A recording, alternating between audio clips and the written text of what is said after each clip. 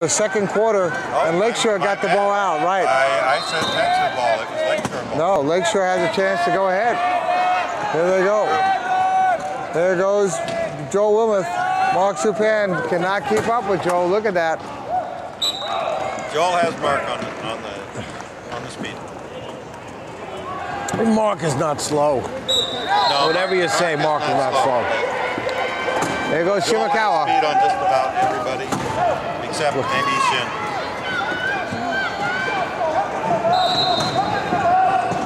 Shimakawa being pushed there. Gets rid of, finds Mark. Mark knew he needed to come help him out, so and there he is. Nice score. Tie game again, 14-14. Look at Joel getting free down there. They'll try to front him. Oh, that was. They get on top, but they got There's the Brian. Brian easily picks it up and scores and well, now back. It's 15-14 Lakeshore. See, Lakeshore now with the lead, and you know that's a 3-point swing. They were up by 2, and now they're down by 1. So that shows you how quickly this game can change. Well, actually, they didn't have possession, so I'd say it was a 2-point swing. Okay. But they need to capitalize. They need to capitalize. There you go.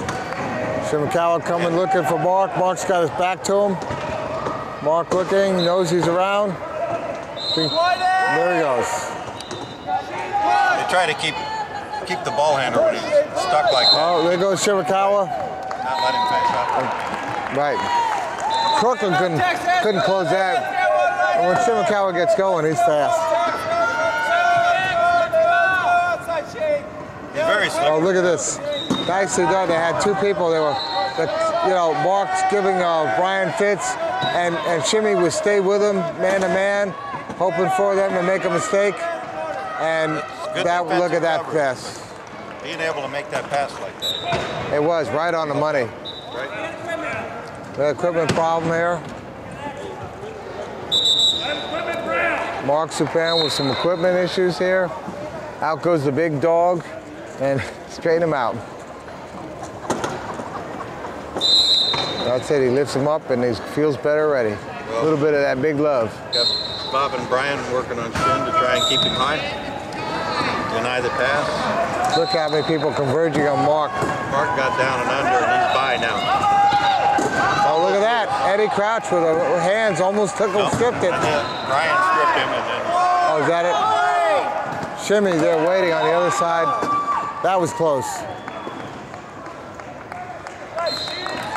Well, Brian tie back up. Real disciplined game. He would have been in the sin bin, as some people call it, several times by now. Oh, look at this. Bob Lojano.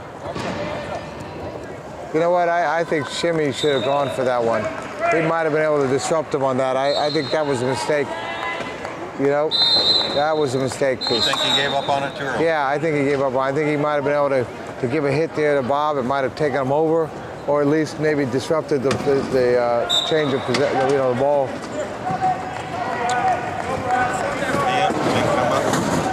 He pulled back. I thought he was going to go ahead and take the left side of Scott. Yeah. Look at that, Scott. He finds an opening. Scott took out Kirkland with that pick, and that was that. We've got an interesting matchup going on up here. Joel and Shin are going to go. Oh, that was almost a turnover there. Almost a turnover. Time is getting down, and there goes Joel. Oh, big hit. Not over with 2 seconds to spare. Big hit, big hit. Look at all the pressure. Look at all that pressure. Now, they're not calling a trap because he does have room to move back. Otherwise, they would have started the trap. Oh, you know what? Norm had his hands on that ball, and if you called, sometimes you could call that as having, depending on who the ref is, they would have called that as. But Norm's a 1 and Brian's a 2, and they usually won't give a possession or a jump to a low pointer reaching in on a higher point. So what you're telling me there is that there's a little bit of it's not a bias. It's called control. if I've got the ball as a half. Chin with that one, beautiful. Chin on it. The way he moves, he's so slick. Like you say, he's like a shark. Okay, so you're saying... but if, say, I get the ball, or Eddie gets the ball as a half punter in his lap, you really can't do much with it. Penalty goal. All right, penalty goal. It was a breakaway already, so... Yeah. But when a high pointer reaches in there, he legitimately probably does have control, so it's called a jump. Yep. Whereas the other way around, if I'm a low pointer, I reach in there, even if I got my hand on the ball, I don't have control because they can just take it away. So that's true. It's really that's true. More what it is. It's frustrating. Well, you know, you low pointers take this kind of crap for long and accept this. That's all right, you know. Don't stick up for yourselves. Well, we need to learn where we can play the game. Yeah. Play it where we can do it. I know. If we try to be high pointers, we all want to have the ball and score. You know what you're seeing there, which Texas, which Denver didn't do, is that they're doing a good job picking and keeping the lane open. Well, you'll see them just going down the line. It's like running a picket. You know, one pick after another, on down, just forming that fence. Look at that pass. Bob Lajano with a beautiful, just a toss over to Joel. There were 3 touches on that, you know. That's it. Very, you know, and they don't want Eddie to touch it, so. They don't, but I've seen a game where he scored more than anyone, where he kept getting open, they kept throwing it down the length of the court, and he kept picking it up. He was playing the deep man. He was playing the deep man. I thought, okay, now I've seen it all. Look at that. Nice move by Mark. Yeah, and oh, look at that. Marcus finding a hole. See how quickly Joel came back though. And got between him and the goal. Yeah, well, Scott missed that pick. We have a equipment timeout, looks like. Well, Mark might be a little bit upset with that. I think yeah. Play should have continued. Yeah, it wasn't exactly. I believe I saw him over there by the Eagle wheelchair maintenance station that we got here. Eagle comes in here, and every year Marty sets up his chair maintenance station, and they provide wheels and repairs and things like that on the spot. Provide equipment. Really a big service to the tournament. You can't run a tournament without having wheels. Some sort of an equipment and repair station. And they're here year after year supporting the USQRA and this great sport. And nobody yes. Now let's see if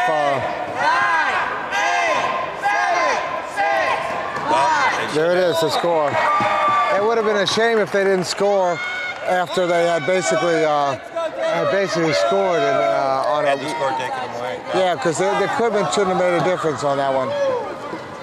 It happens sometimes, and it's too bad. That was it. Joel has such good hands too, you know, considering he has no hands. Has essentially no hands, right?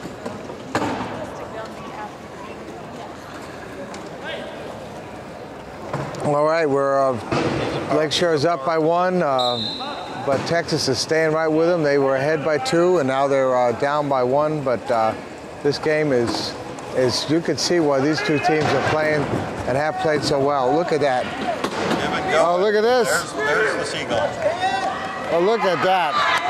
I have to give it. When a low pointer like Norm pulls the ball down with an oncoming freight train and Ryan Kirkland, and that shows you a little bit of what you need to happen. That was a chance they took there. He slipped right on over the goal without getting hit. See what Mark does with. We got 3 minutes left. Oh, look at that, 2 of them on him. 2 of them on it, and he's got his back. He's got his back to everybody. Trying to turn around, find Brian Kirkland. He did. 3 on 3. Oh, back to Bob. And what's the shot clock? It's 10 seconds.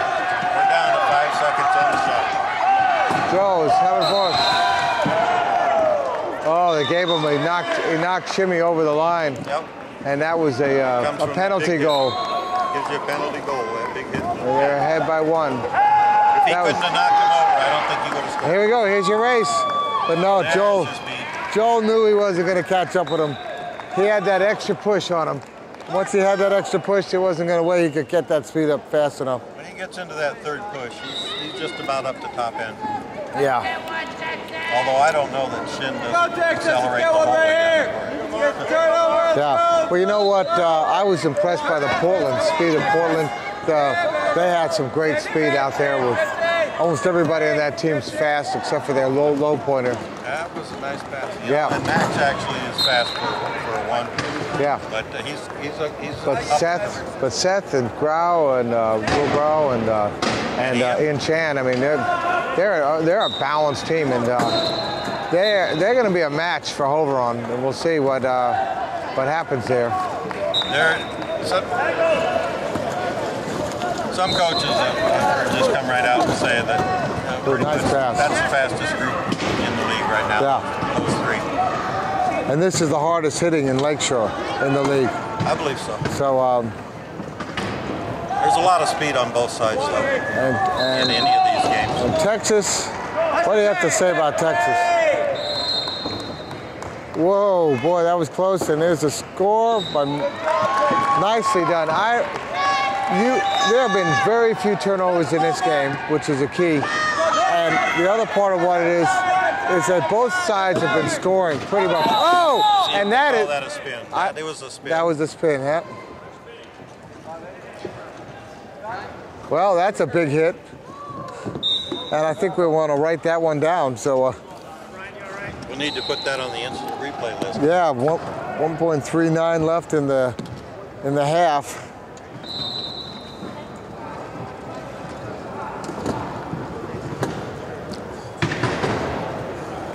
He's a big man. I believe he's 6'6" to 6'7". Yeah, when he goes over, it's like a tree in the forest, you know. And they're not going to do much about that. But you notice that Mark didn't complain about that one. No, he didn't. He was complaining a lot in his earlier game. All right, they put Mark. Well, look at that. They got Mark in there throwing the ball in. Well, he needed to get out of the box, get down into play. They got him look at this right now. Right now. We got time. Nice block by Scott. And there's the score. That was. You know what? They have really regained their composure, and they're playing a lot better against this team than they played against Portland. They really are. They really have played.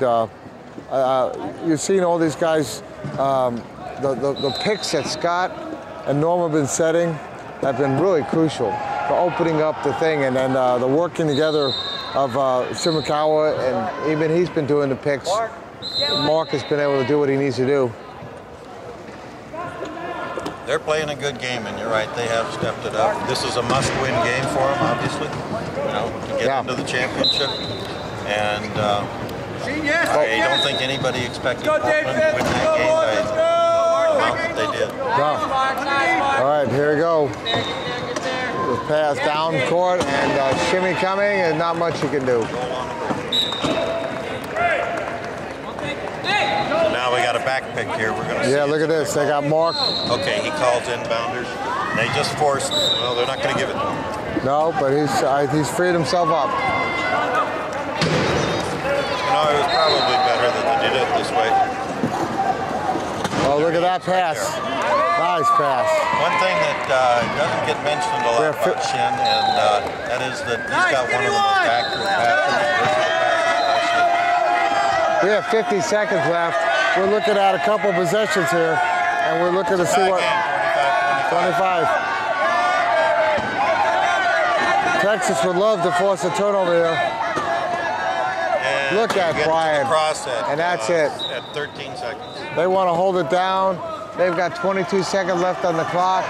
They want to run it down and leave only about 7 seconds if they can, or 10 seconds left. Oh, they left a lot of time left on it. They left 24. 24 seconds left. I think he should have held on to that for a little while. There was no reason to rush over the line.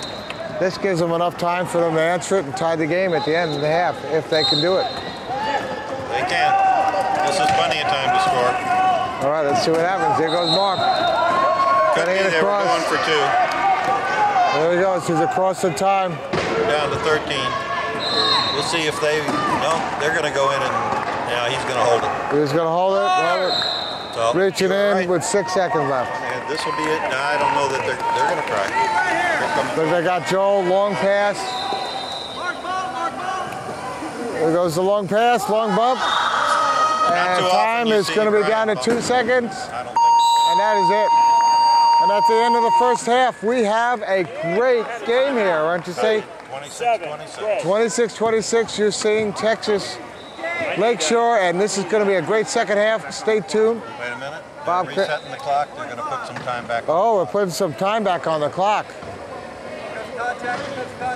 Okay, how much time we putting back on there? We'll see. He said I'm putting 5 minutes. No, just a little bit of humor there. Sorry. I think we're in the seconds here. 1 second? No, they're going to winding it down. This clock has been a little bit of a challenge for them. And that's it. It's over with. And that's it. We're the end of the first half. You're on xable.com. Bob Crandall giving color, Rob Rowan, and we'll be back. 5 minutes.